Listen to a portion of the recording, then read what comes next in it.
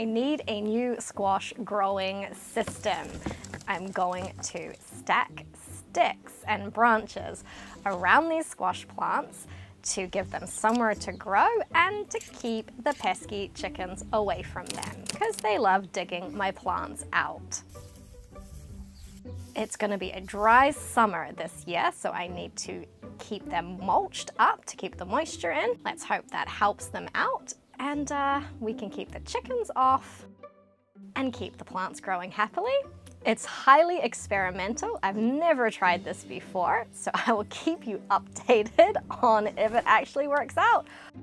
I'm gonna build some little stick teepees over these to keep the chickens off them and so the squash can grow up and over the sticks and be happy growing.